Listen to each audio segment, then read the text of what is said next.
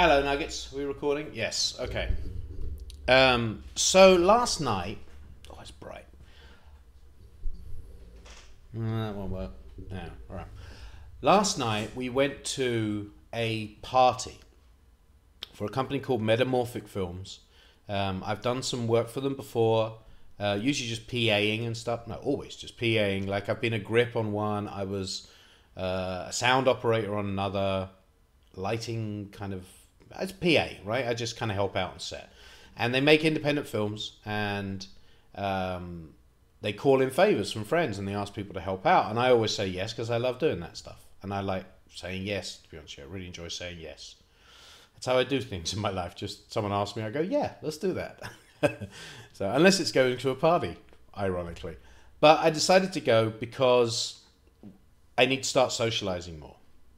I came to this realization that when I lock myself away in my room and I just write and sit on my computer and live this very isolated world where it's just me and Laura and the dogs, it's just this tiny little world. And I do that because I don't like socializing very much. I'm an introvert. You know, I appear to be an extrovert when I go out, but that's because it takes everything in me to get me there. So I'm kind of hyped up, but actually that wipes me out and I don't want to go out again. So anyway, I realized as a writer, because I don't socialize, when I lock myself away, my characters suffer. I'm not as good of a writer.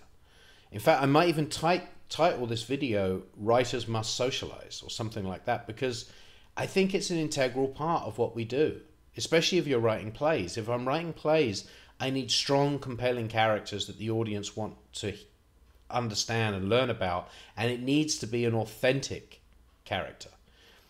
If I immerse myself in television and plays and books and radio and whatever else, I'm learning about character, but I'm going to be creating facsimiles or photocopies of other writers' characters, right? I'm interpreting someone else's interpretation of a character. It's twice removed from the source, and I think my work suffers. I have to go meet these people. I have to go engage the world in order to write the world. You know, and I came to that realization. I came to realization that I've got to start socializing. There's other things as well. I've got to start motivating. I'm kind of in this slump, you know. I have a great life, but it's just passing me by. I'm kind of happily standing on the sidelines, waving it as everything goes by. I need to fucking pick up the gear. I'm not dead. I'm only 50.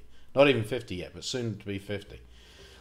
So I'm starting to go out, improving my writing and all of that. And one of the reasons I want to do that is I set a goal for myself. Now, I'm not a goal-oriented person. I don't work that way. I have a high aversion to it, which is odd in this house because Laura everything is about goals. Her entire life is goals. She has them on her board. She writes them down. She tells people about them. She's a very goal-oriented person. Objective achieved. That's what she goes for, you know. Whereas I don't do that. I just say yes and open every door, and one looks interesting, I walk through it, you know. But it's not serving me well now. It served me well for the first 40-something years of my life. Apart from the weight, it served me well in my career. Just kind of going with the flow, getting on with people, people liking me liking them, and someone says, hey, come on, do this, you get paid really well. It just kind of happened. Well, that's not happening anymore. And I need to change that. I'm towards the tail end of the work years, right? When people don't want you as much. I can get a job. I'm not saying I can't get a job. But it's limited. It's more limited. And if I want to do it on my own, I need to change my approach. And I think about a year ago, I started thinking, okay, what if I did have a goal, you know? So I thought about it for about a year. And about 6 months ago, I said it, and I didn't tell anyone, even Laura. Because it was just in my head, and honestly, it was such a ridiculous thing, I felt embarrassed to say it. Because if I'd have said this goal, if someone had said this goal to me 10 years ago, I'd have gone, huh, yeah, good luck with that, mate. I'd have laughed. I mean, I wouldn't. I'd have been nice about it, but inside I'd been thinking, what the fuck, who's this guy think he is? But I can't think like that anymore. So, the goal, I don't believe I'm saying this on camera, but the goal is I would like to win a Pulitzer Prize for playwriting. That's my goal. Now, there's a lot of things in the way of that. One is talent. I don't think I'm good enough, right? 2 is motivation and discipline. I haven't got either of those. 3 is, it's really fucking hard to win a Pulitzer. It's not, that's really hard, you know, it's an extremely hard thing to do. And if I never get there, at least the journey will be filled with motivation and inspiration and passion and drive and me not being dead. So I set myself that goal. It's what I want to do. I love playwriting. I think I'm a good playwright. Not a great one. Certainly not Pulitzer winning. But, you know, I've been reading. I've been going to the theatre a lot more. I've seen more plays this last year than I'd seen in the last 15 years combined, since I kind of left the theatre behind. Well, now I'm getting back into it. The last year I've seen, I don't know, a lot of plays. And I'm reading plays and I'm reading scripts and I'm immersing myself in the work. And I think, yeah, I think I'm a pretty good writer. I'm like, yeah, I'm pretty good. I think I can hold a candle to most of these people who are making careers, right?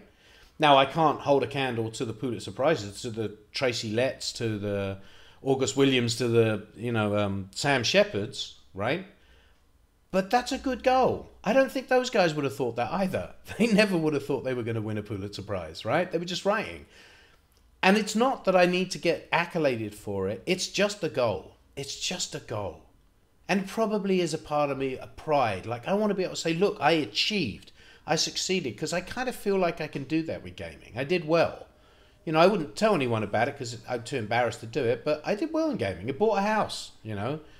My games have sold, not my games, but the games I worked on have sold, you know, I've made billions and billions of dollars. So, yeah, I did well. I've written stories that people still talk about, you know. So, I've succeeded in that. I'd like to do it in playwriting. So, I got to change my opinion about the way I work. So, I set this goal. And then, so now I need to be analytical about how to get better at what I do. And this would be true for no matter what I was doing. But in writing, the thing I need to improve on more than anything is I'm really good at plotting. Very good at plotting. Like, I can see and structure a story really well. The problem is when it comes to writing, the characters, sometimes the voices can kind of mix in. And sometimes it's not authentic. Even if I have a good character voice, it feels a little inauthentic. Which is also why I'm trying all these experiments of writing scripts in a few days. That's still going on, by the way. I'm just not counting the days where I don't touch the script, where I do something else. But trying to write a script quickly. I thought of another method the other night that I'm going to try. I'm trying to find new ways to get better at my writing and faster at my writing. All in the name of this goal. And if I didn't have this goal, I don't know if I would do that. It's changed my writing. I'm a better writer now because I've secretly held this goal, which is just ridiculous to anyone else. But I'm like, fuck it. It's out there now. Let's go for it, you know? So anyway, that's why I've been going out. That's what I want to do. I want to win a Pulitzer Prize. I don't know whether I would name this video, I want a Pulitzer Prize. I could look back on it and laugh. Why not? Fuck it. Why not? That's what I'm going to name it. I've got to get rid of this shame. It doesn't do anything. This embarrassment and this humility and, you know, I don't want to be seen but want to be seen. It's ridiculous and annoying. I'd like to win a Pulitzer Prize. So that's what I'm working on. I'm going to become a really good playwright. And hopefully one day it will be good enough to win that prize. There's how. And it all started with going to a party. This whole video started with me going to a party where I met lots of people who were in the doing. That's what it was about that party as well. It wasn't just going out and meeting characters. I'm meeting these people whose lives are on the up. They're making shit happen, and it made me realize, events like this have made me realize, what am I doing? I'm fading away. Why am I fading away? I have a lot more to do, but I'm just kind of disappearing. I can't do that. I got a friend called Tegan who's always been motivated and inspirational. But he recently moved to New York, and now he's working with the Nederlanders, and he's got a show opening at Carnegie Hall, and tell me something else, another show on Broadway, and he's got rights to different things, and like he's in his life. He's an exception. He's an exceptional person who's always doing that kind of stuff. But I'm listening to him and I'm like, what am I doing? I'm just floating through life. I need a goal. So now I've got it. All right, I'll show you it when I've won it. See you, Nuggets.